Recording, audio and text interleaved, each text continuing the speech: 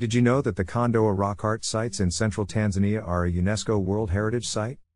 These ancient paintings on rock shelter walls are part of a living tradition of creation and used by both the Sandawe and Maasai people in their ceremonies and rituals.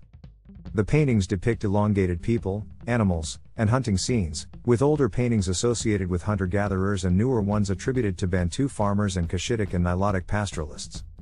Although some paintings were created as recently as the 1970s, there is evidence of occupation in the area dating back more than 40,000 years.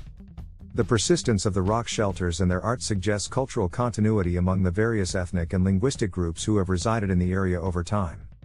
As South African President Nelson Mandela said, "Africa's rock art is the common heritage of all Africans, and more than that, it is the common heritage of humanity."